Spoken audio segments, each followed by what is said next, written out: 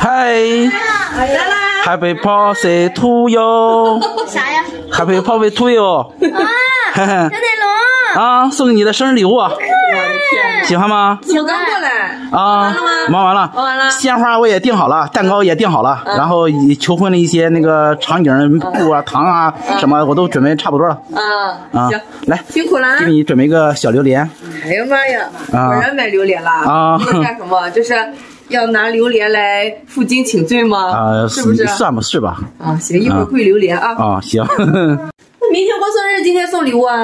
啊，今天先让他开心一天呗。是不是？昨天晚上你出去吃饭喝酒，我还没找你算账呢啊！你以为你买榴莲就行了？没有用啊！妈妈，昨天不告诉你了吗？他那是告诉我吗？他那是通知我。通知你不就不管我同意吗？不管我同不同意，就要出去喝酒。以后那个爸爸听妈妈的话，妈妈不让去我就不去了，好不好？好。要提前跟我商量，跟我说。以后咱俩都做一个听话的乖宝宝哈。惹妈妈生气后果很严重，所以说以后都不能惹她生气。一会儿你就准备跪榴莲就行了啊。行。跪榴莲。买榴莲就是跪的嘛，肉给妈妈吃，然后我是跪皮。要不明天求婚妈妈都不同意了，对不对？那多惨啊！那不丢人丢大了吗？是不是？这今天要好好表现是吧？妈妈，要是你明天你不同意的话，那肯定很丢人。对呀，那丢老人了哈，那么多好朋友啥的都去是吧？丢老人了。我要看爸爸表现，爸爸表现不好，我怎么同意啊？妈妈，我觉得你是不是不想生孩子？对呀，本来就是啊。你想让妈妈生个孩子啊？生你这么个孩子不听话，那可累了。你想要个小弟弟，要个小妹妹？小妹妹，行。我不会改变。不会改变的。那万一生个小弟弟呢？那也没事啊。啊，那行。以后再有个小弟弟或者小妹妹，爸爸也依然会疼爱你们两个的，好不好？疼爱你们三个，加上妈妈一起疼爱你们三个。小丽啊，买来榴莲去吃榴莲吧。我不是。给你赔礼道歉呢，哈。你大人不气小人过哈。什么大人不气小人过？就是别生我的气了啊。气着呢，一直气得鼓鼓的。吃个榴莲就不气了，好不好？走，孩子等着呢，好不好？啊，给你诚心的给你赔礼道歉了啊！一会儿必须跪榴莲哈。行，你说跪啥都行，好吧？见孩子都着急了。就这么一个小的榴莲这么一个小的榴莲谁吃得够啊？哎呀妈，现在这个榴莲可贵了，48块钱一斤呢，老贵了。48啊？你让人坑了吧？你是大冤种吗你？他就是卖48块钱一斤，少1毛钱他也不卖。这个皮好薄啊！我看。对。看这小皮儿，看这小肉鼓鼓的。这大肉哎。真好，皮儿给你弄好了哈，赶快跪着。还有什么？哎呀，大人不气小人过哈。这是全网粉丝的心声。大家说了，让你今天晚上跪榴莲。你认识到你犯什么错了吗？认识到了。对，就是不应该去喝酒，跟你好好商量商量。你让我去我就去，你不让我去我就不去。是喝酒的事儿吗？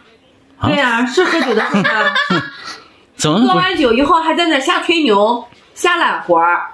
没吹。怎么还没吹？咋还要？我看还要给人家曹磊介绍男朋友？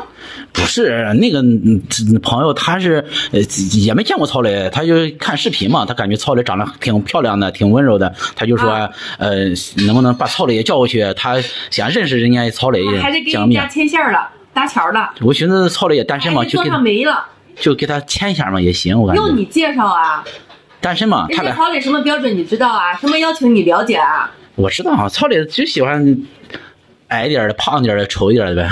滚一边去吧你！我也不是说就是不让你喝酒，你喝点酒也没关系，聊聊天说说话是吧？对。你喝点酒，你以后就容易犯毛病。对，就是以后喝酒不吹牛就行了呗。吹牛你都没边了，你问曹磊了吗？人家来吗？他说不一定。不一定。他说看看不一定。你喝酒就吹牛，这个毛病得改呀。啊，改。吹起牛来都没边了都。对，改。怎么喝酒还把车喝没了？车呢？车借出去了。借出去了？对。去哪去了？这浩晨说他没开过奔驰，然后说想开感受一下嘛。我说没事，开行了，然后就借给他了。你明天不用了。明天我寻思明天来这么多亲朋好友的，你不用了，不用车了，看你的。借出去了。当时没考虑那么多吗？你能考虑到什么？明天早上我都给他把车要过来，行不行？你别生气了。真的是你一点数都没有，我发现你真的。对，这个就是可能他给我捧得太高了，然后就不好意思了，就是。就你这样还明天求婚啊？你等着吧，不答应了，我告诉你啊，给你打个预防针啊，别以为给我吃个榴莲就好了，我的气还没消呢。气没消，再吃一个榴莲就消了。吃10个也不解气。那明天你要是不同意，那我叫这么多亲朋好友多丢人啊！那我不管，反正丢你的人我不管，反正我没跟你开玩笑哈。你明天你求婚达不到我满意的话，我是不会同意的。我不管你来多少亲朋好友哈，我可不惯着你。昨天你和浩山叔叔吹牛，惹得妈妈都生气了，以后别再吹牛了哈。行，爸爸不吹了，好不好？